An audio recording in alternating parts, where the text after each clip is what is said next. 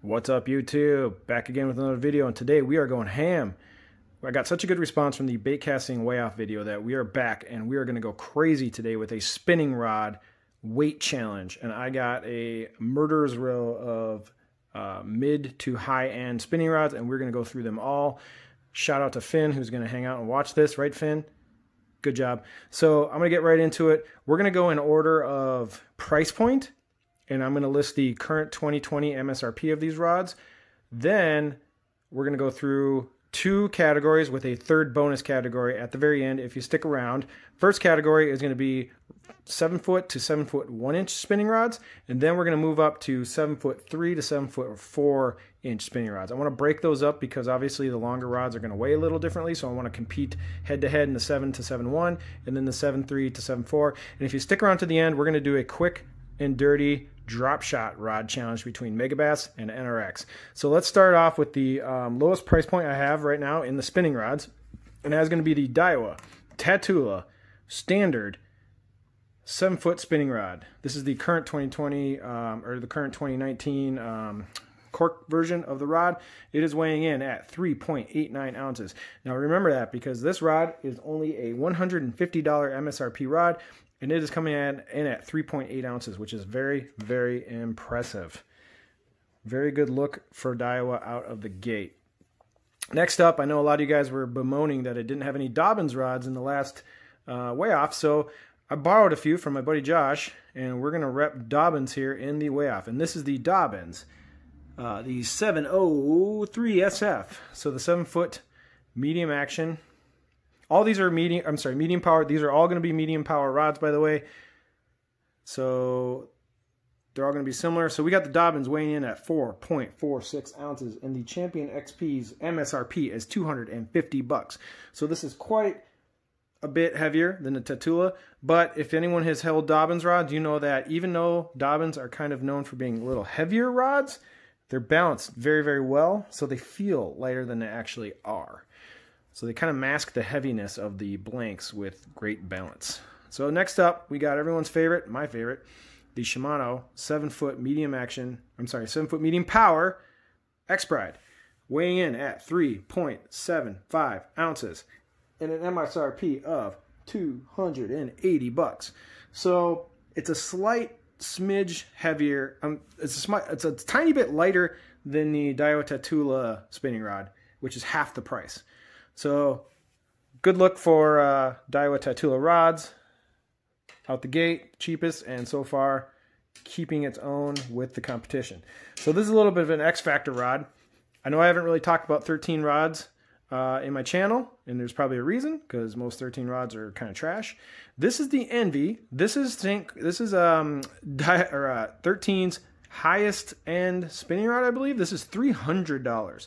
It's got a discount coated grip. That's really kind of a weird thing, and I don't know. I'll talk about this rod later. Maybe I'll do a review on it, but it's a little crazy. But this sucker is MSRP is $300. $300. Here we go. Let's see what a $300 13 rod does against competition. 4.56 ounces, which puts it as the heaviest rod so far, and it is $300. Yeah, $300 MSRP. I just want to double check that. So let's move up another $100 into the price. Up another $100 into the $400 price point. This is going to be the St Croix Legend X 7 foot medium power spinning rod. Now, something to keep in mind is what makes this rod differently than the other ones is this one has a Torzite titanium guide train, which is lighter than the stainless steel SICs that the Expride is rocking. It comes in at $372. Now, what's interesting is it is basically the same 3.7 as the Shimano Expride, which is also 3.7. So they're basically the same amount of lightness. Same weight. And this has more fancy space age guides than the Expride. That just shows you how light the Expride is. And everyone talks about how Exprides punch up in their class for the price point. And here you go. Here's a $100. Actually, I'm sorry, the MSRP on the Legend X is $440. I had to look that up. So it's actually $140 more expensive than the Shimano Expride spinning rod. And that, I'm sorry, Shimano Expride's $280. I cannot do math, I'm sorry. But anyway, point is, it's a lot more expensive than the Expride, and it weighs basically the same. So now the last entry into the 7-foot medium power spinning rod way off is the Shimano Conquest, the Big Daddy, the 842S, the $695. Shout out to Shimano for the price increases on the Conquest this year. It is weighing in at 3 ounces. And I'm sorry, 3.34 ounces. I'm having a hard time talking today, folks. I am sorry. I've been out fishing all day and I got back and I'm a little tired. But anyway, the Conquest, obviously the winner at $334. It also is the most expensive at literally $695 with the price increase this year on the Conquest and the NRXs. Anyway, so here's your winner and champion, the Shimano / Gloomis Conquest.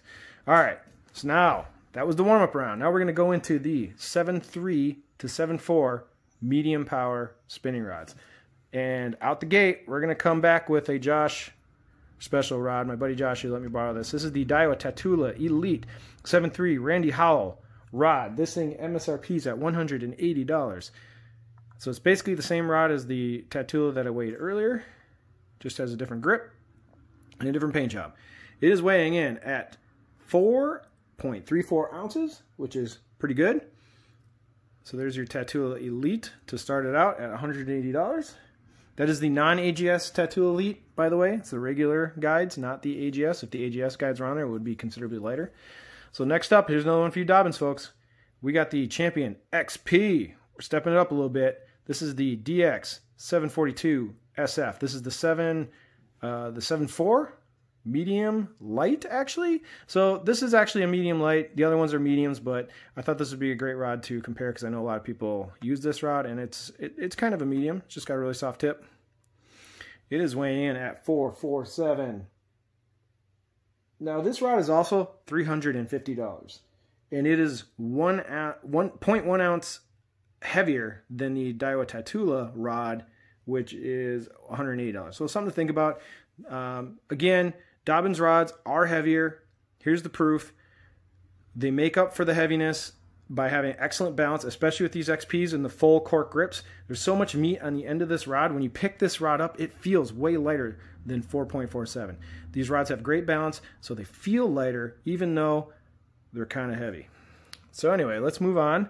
Let's go up the price point again to $400, and we got a Megabass Destroyer Brigand. This is the 7.4. Let's see, it's the 7.4. I forgot what power this is. I'm sorry. It's the 4 power. Sorry. 7.4, 4 power Megabass Destroyer. It's a big rod. It is coming in at $466.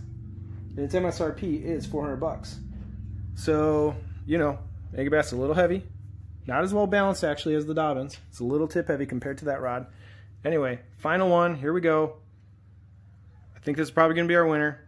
As usual, the 872S NRX comes in at an MSRP of $580. Here we go. Throwing it on the scale. $355. As usual, NRX and Shimano Conquest are the lightest all the time.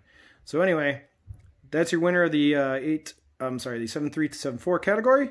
Now stay tuned. I'm going to go grab some drop shot rods, and we're going to do 2 more to round it out. As always, you can like and leave comments on this video, and please check the comments, and I will list all the weights and all the results from this that you can go and cut and paste and reference later. So I'll be right back in 1 second. Thank you.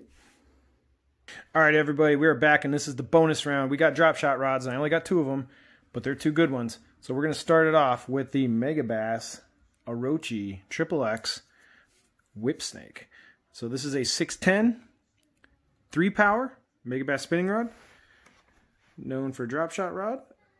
It is coming in at 4.17. The MSRP on the Orochis, I believe, are $280. 417.